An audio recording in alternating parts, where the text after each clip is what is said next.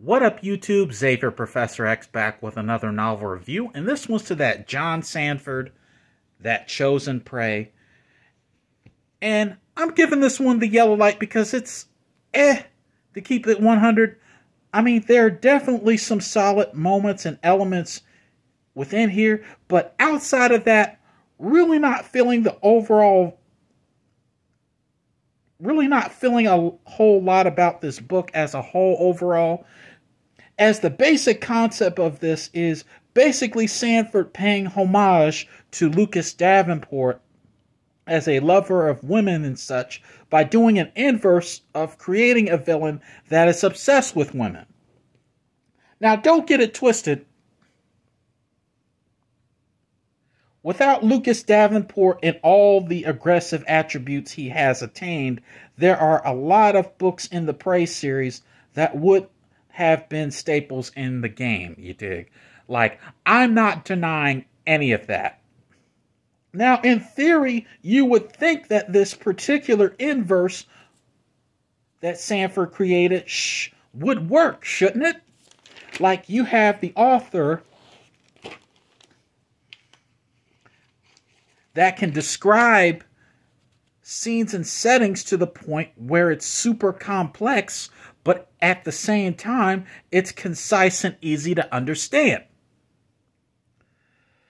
These strengths of his should come together to create greatness, but yet, sadly, in practice, what you get are projects like this where you're not getting a quality surface level at all, as he's trying to be so uber complex to the point where his complexity works against him nonetheless instead of for him in Chosen Prey. You would think that time is going to tell with all this, but when you've read books that he has done in the past, like Eyes of Prey, which was different for the time that it came out, that was instantaneously hot on the surface level. Surface level being the delivery, flow, pacing, and character development of that particular book.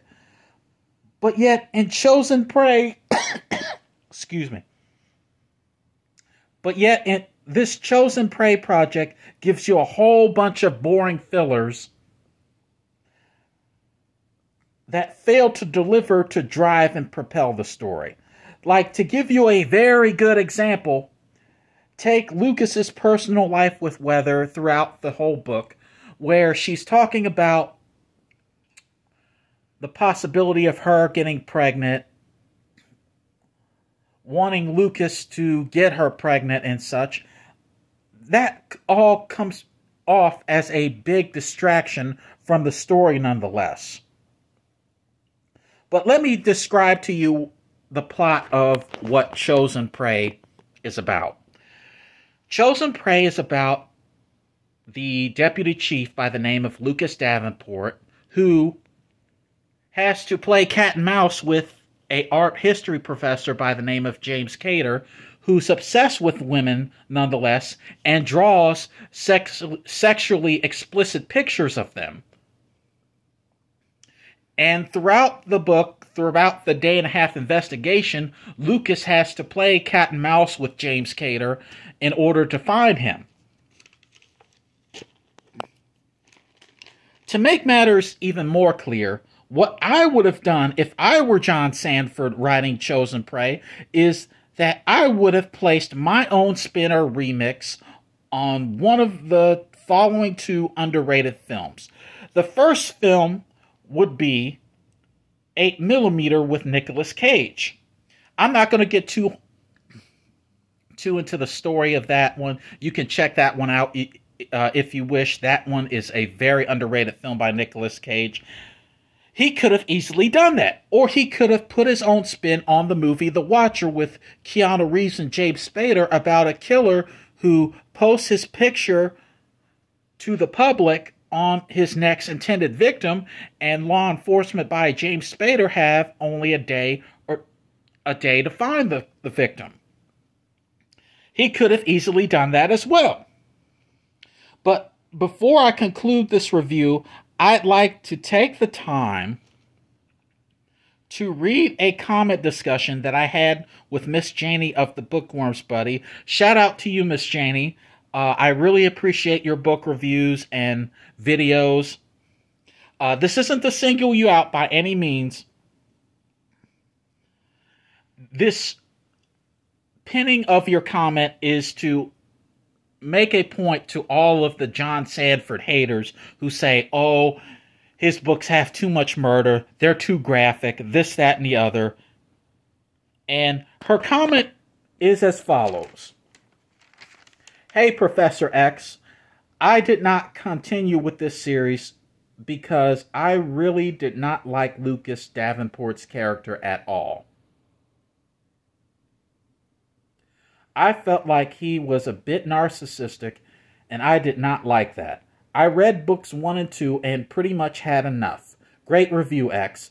Thank you for the comment, Miss Janie. I understand your argument as a female reviewer, but nonetheless, I have to play devil's advocate with your argument. The first thing I have to point out overall is that, love him or hate him, you have to give Sandford credit where credit is due at the end of the day. Not only is he amazing with the English language, but he's able to poke so much content with these short scenes and chapters. And on top of that, he's able to not only take risk, but the right type of risk. So, for those of you who aren't convinced that this is true, let's do a breakdown comparison between Jeffrey Deaver and John Sandford. You look at Jeffrey Deaver. He's able to put together a decent book with his particular skill set, but the thing that brings him down is his super dry, one-dimensional description. Now you compare him to John Sandford. Sandford is way more complex with his description. He has a much better delivery, and he's more versatile with it as well.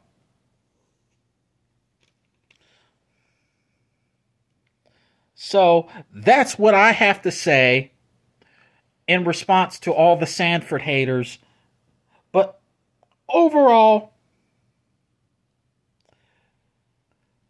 Chosen Prey is an average attempt by Sandford that could have been so much more.